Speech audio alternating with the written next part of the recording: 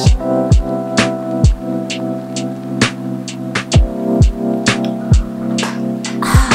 up, guys?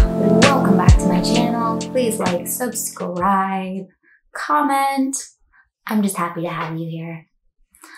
So, I'm just having some coffee because coffee, it's good. What I want to talk about today is I've been thinking a lot about sugar and cravings and deprivation. My new commitment, let's call it, experiment, maybe is a better word. I have decided I'm cutting out sugar. I'm not doing it in a harsh way. For instance, if there's sugar in oat milk, I'm gonna let myself have the sugar. If there's sugar in like a gummy vitamin, I'm gonna let myself have the gummy vitamin. I'm gonna have fruit. I'm gonna have, I don't know, I'm just gonna eat foods and I'm not gonna be like reading labels. I'm not gonna be doing that thing. Maybe that'll be a next level. But for now, I'm just cutting out sweets. And the reason I'm doing this is I have noticed that, especially it hits around night, there's like this kind of, it's a craving. And I want to explore what the hell a craving is. It's a craving like, I want like a little something. Like, okay, now where's my treat? Maybe this is just from childhood when they're like, you get your dessert after you eat your vegetables, you know, and then you come to expect the rewards in life. You're like, okay, I've had my day. Now where's my sweet thing? And I'm all for sweet things. All right. I'm all for sweet things. But what exactly is a sweet thing? So like a piece of cake, I do like cake actually. I used to not be a cake person. Now I'm like, cake is pretty all right. But a piece of cake, what I've started noticing when I'm actually, and I've noticed this for a while, but like you can kind of ignore it. You can like sweep it away because you're like, stop messing with my enjoyment of this thing. And the thing is, and everyone kind of knows this, you have like a craving and you're like, ooh, cake. Yes, cake. And you go and you get yourself a piece of cake. And like the first bite is so good. And then the second bite is like, okay. And then it's kind of catching up with you. At least this is what happens for me. It's kind of catching up with you, the realization that this isn't hitting the right spot. And for me, at least, I tend to just I don't want to think about it. I don't want to realize that. So I don't like put the cake down, even though it stopped tasting good. I just kind of like, this makes it sound really weird. Anyway, I've been thinking a lot about that and what the hell a craving is. And basically a craving is just a thought. Like for whatever reason, you get it into your head that like, right, the thing right now is cake. The thing that I want is cake. But whether that's what, I mean, so the wanting is a thought. That's all it is. You are thinking, I want cake. That's really all that's been going on. And it's not that like you don't not want it. It's just like, so what? So what if you thought you wanted cake? And in the long run, having a piece of cake is not going to be good for you. And that's the kind of weird backwardsness of cravings, of wanting, of satisfaction. is it's almost like we have all these like wires crossed as to what's actually good for us.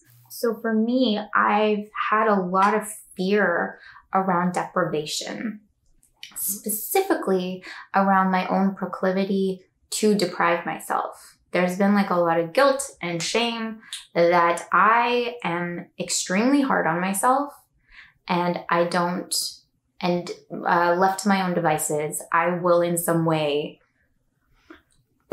deprive, punish, destroy myself. So I have a lot of fear around that. And so I will, if we're staying with this cake analogy, I will give myself a piece of cake because I'll be like, see, I'm not mean. I'm not mean. I'm basically just like really afraid that I'm really mean to myself and that I end up like killing myself in some way, killing myself off, you know? Like I would vote myself off the island first, probably, if left to my own devices. At least that's what I'm thinking. And, you know, I might have it all mixed around and backwards.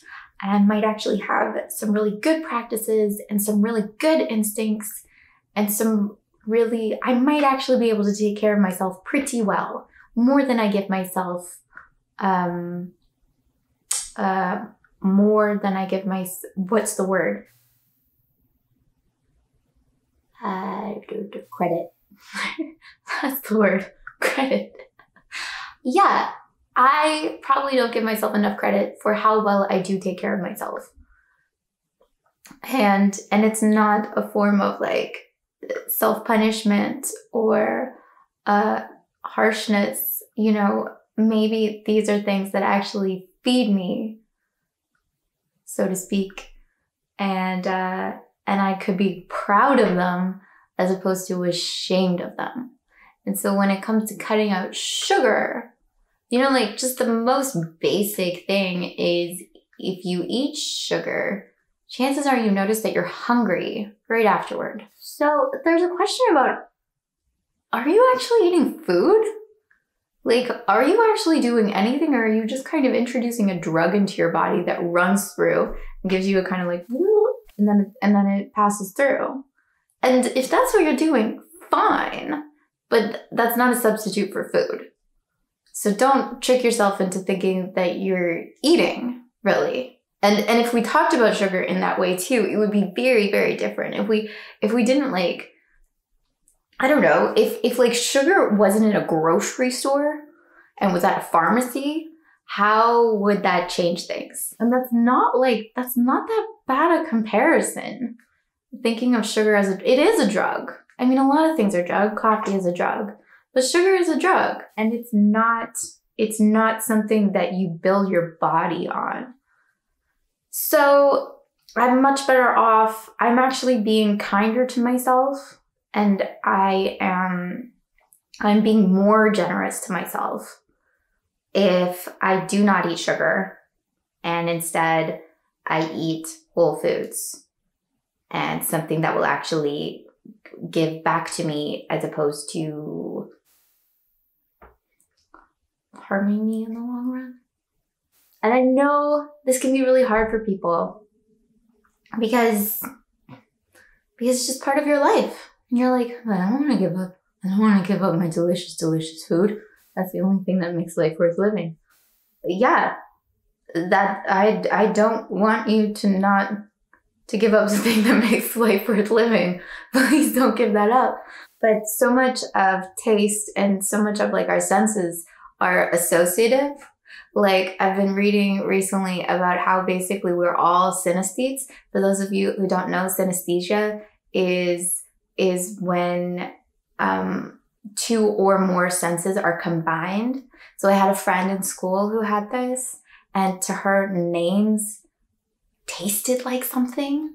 So I feel like I was sharp cheddar to her, and other people would be like applesauce or I don't know, like chicken wings. Like that's how her brain worked. And she had just always had this, and then I happened to be watching some random documentary and I was like, you have synesthesia. And she's like, oh, I didn't even know there was a name for this.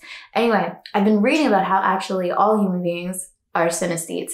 And it's just that we get trained out of it and we isolate our senses, even though it's kind of there. And an obvious point, an obvious thing to point that to is like, I think this is true across the board. It's probably more true for some people than others. But if food looks good, it tastes better. And so and probably true of like, if it smells good, it tastes better. Those are very closely linked. But that's just an example about how when more than one sense is activated, it increases the experience of it. And that also goes for memories and learning. It's been proven that the more senses that you can engage in an experience, the more it will stay with you. That just shows how associative we are with pretty much everything that we take in. You have an association in your brain of like Cheetos and love and comfort and relaxation or whatever the hell it is. And maybe it's worth looking into that. Like, what is it that you think this gives you? And then to really take that as like, that's a thought. Like, you are pairing those things and you can just as easily pair something else. And the more you pair that, like the stronger those ties will be.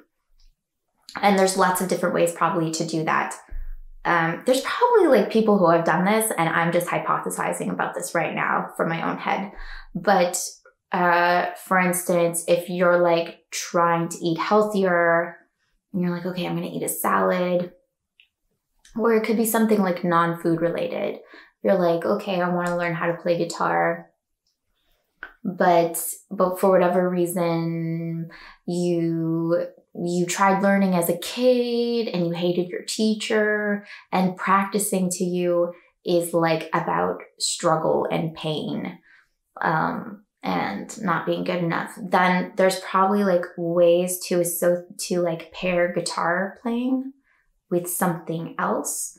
So maybe you practice guitar outside, or you like start thinking about guitar in a different way. Like you imagine playing guitar for your girlfriend or something.